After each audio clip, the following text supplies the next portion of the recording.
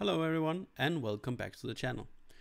Today I'm going to talk about this little joker here. This is the STM8S001J3. A very long name for such a small chip. Let's have a close up at this chip. It's an SOIC 8 8-pin package. Yeah, there's not that much interesting to say about the package. You probably have seen one of these before. It's the smallest STM8 microcontroller from ST, and it's a strange little device. If we have a look at the datasheet, I can probably show you here. Okay, so this is the datasheet. The datasheet is only 85 pages long, and for a microcontroller, that isn't that long actually. The pinout, which is it is quite funny. Have a look at pin 8 here. You got PD5, you got PD3 and PD1 and PC6. You have 4 pins or 4 GPIOs connected to one single pin.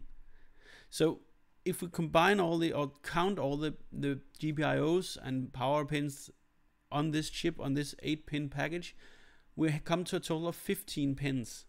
So what has happened here is that ST have taken a 16-pin IC, or probably even more pins or GPIOs, and squished it into an 8-pin SOIC package.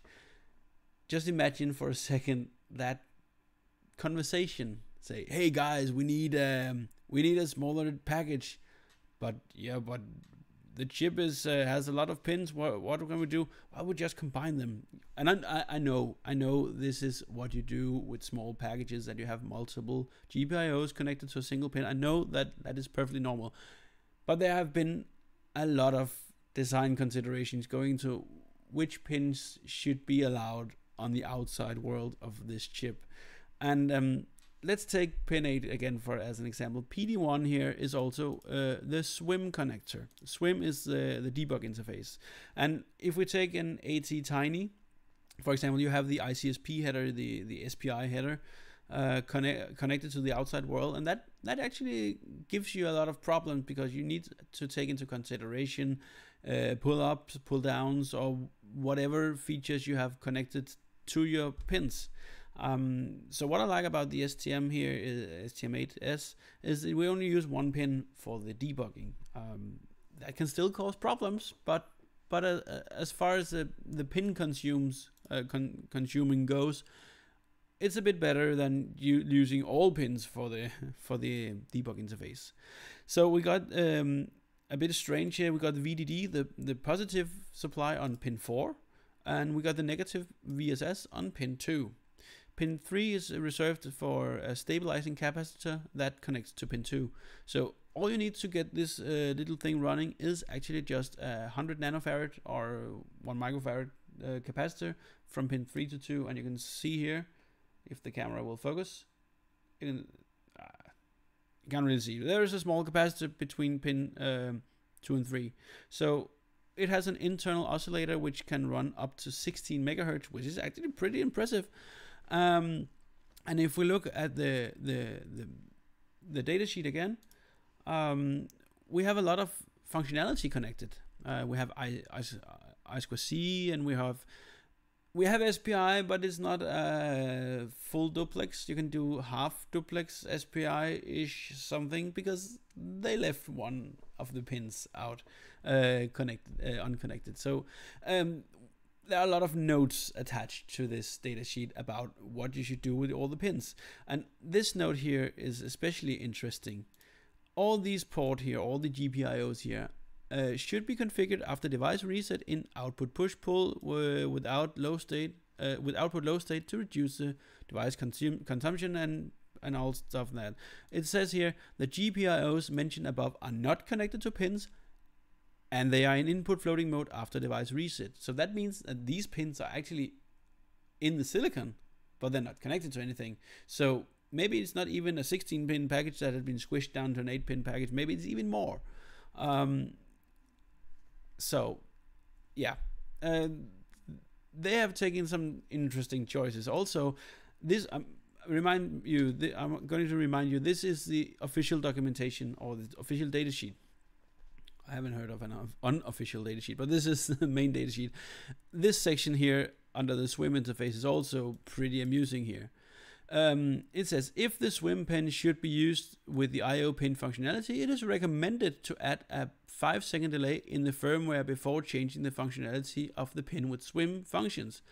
This action allows the user to set the device into swim mode after the device power on and to be able to reprogram the device. If the pin with swim functionality is set to IO mode immediately after the device reset, the device is unable to connect through the swim interface and it gets locked forever. Wow. Wow. So this is the datasheet. Guys, I know you have a lot of pins going on here. Yeah, this initial delay can be removed in the final locked code. So you can basically, if you mess your code up, you can turn this chip into a one-time programmable device. This is, of course, a feature. It's not a bug. We have to remember that. Yeah, but apart from some pretty interesting choices here, the chip is actually pretty capable. I mean, I mentioned the 16 megahertz internal oscillator. You can run down to 32 kilohertz, I think. The reason I looked into this chip was that I was going to use, I was looking for a small chip for a project. And that project required 5-volt interface, and all the STM32 parts are only 3.3 volts, and I didn't want all the hassle to level convert and stuff like that. Also I have some power requirements that I have to meet, so I was looking for a low power processor, and I've started using the STM32s for a different project or some different projects with touch screens and stuff. So I wanted to see if we can find a small chip that can solve my problem. And I know that TI and Atmel chips, there are a lot of options available here. This is just one of them. And I just thought I would make a video about this little fun chip here. Anyway, Cube IDE, which I'm using for the STM32s, as far as I know, only works for the STM32 parts. So I needed to find another way to program this thing. Cube IDE is free, and I might be overlooking something. It might be able to do the STM8s just as fine, but I found another way, which I'm going to show you. So IAR systems have a product called the Embedded Workbench, or EU for short. And the nice thing about the Embedded Workbench is that you can get an STM8 version, which is fine. We can just have a look at that. Let me just show you my screen here. So I'm going to products here at the IR.com and go to the Embedded Workbench here, and I find the STM8 series here. And you can download a free trial, but you can also have a size limited evaluation called the Kickstart edition. And the only limitation is that you have an 8 kilobyte code size limitation. Of course, no support or no limited technical support, as I said. With this chip is so small anyway, so we're not gonna hit that 8K limit no matter what. So we can download the software, and I don't know if you have used IRR, the Embedded Workbench, before. You'll know that it's pretty tightly coupled with their license manager. So you need to register. It's free. You can just get a key and install that the Kickstart edition. You get the key right away. So I've done that. Let's start the EU. There was no workspace file now. Okay, so I'm gonna create a new project. Let's make that a C project here, and we can just call it.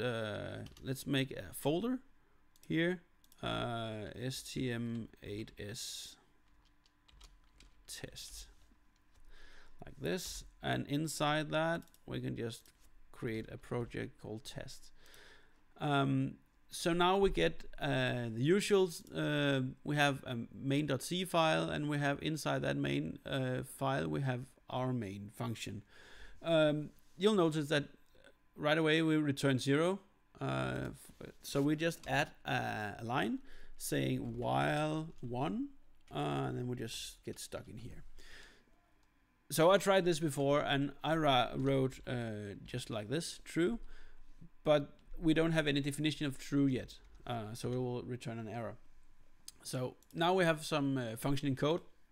We can right click here and go to options for our project, and you can see that the device is unspecified. So we can click on this button here and go to STM8S and find this. You can see there are a lot of chips. We have the topmost. It means that we probably have the smallest chip in the family. The J3 is a designation I don't know anything about, so if you have a comment or know this, leave a comment and tell me what it is.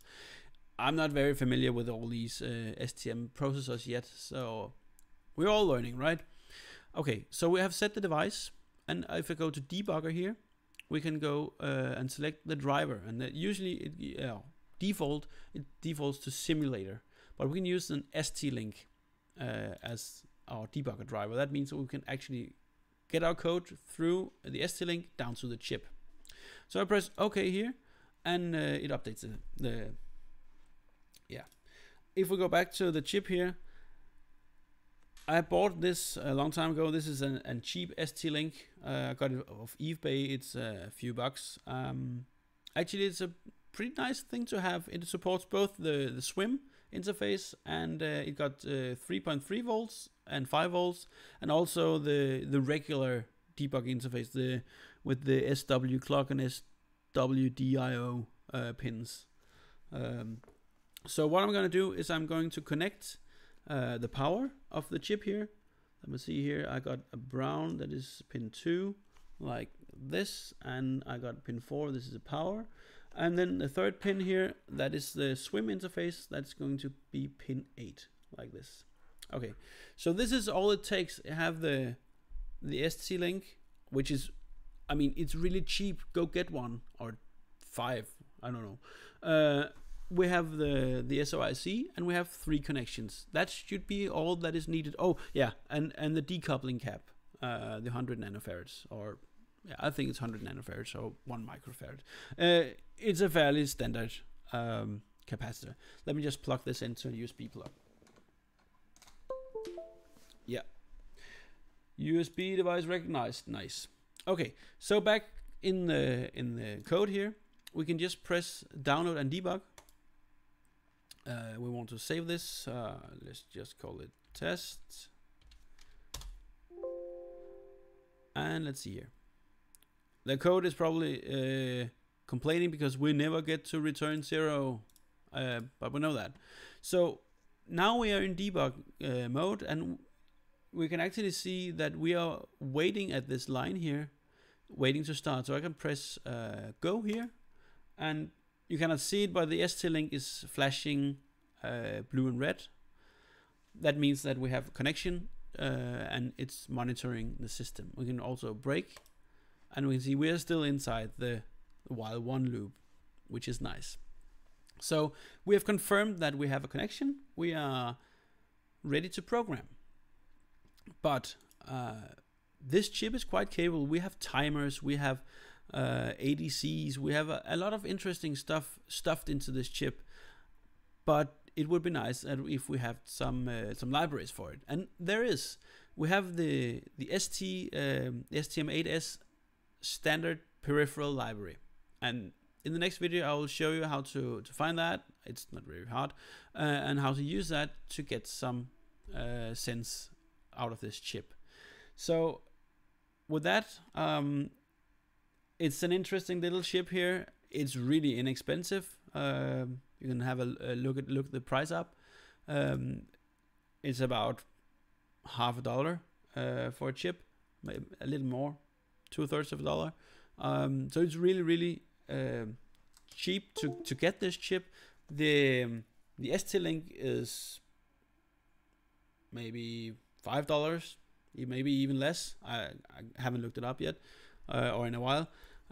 So you can get started programming real, or well, you can also start programming Arduinos, right? But you can get started programming inside a real IDE on a real physical chip, really cheap. Yeah. So in the next video, I'm gonna show you how to use the peripheral library. Yeah. Until then, thanks for watching.